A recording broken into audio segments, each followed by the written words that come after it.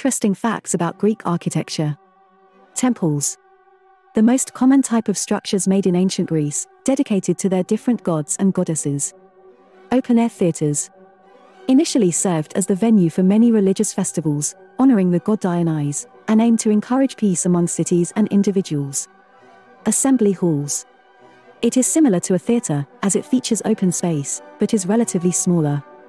There were 3 Greek column design orders used in the style of the buildings: the Doric, the Ionic, and Corinthian.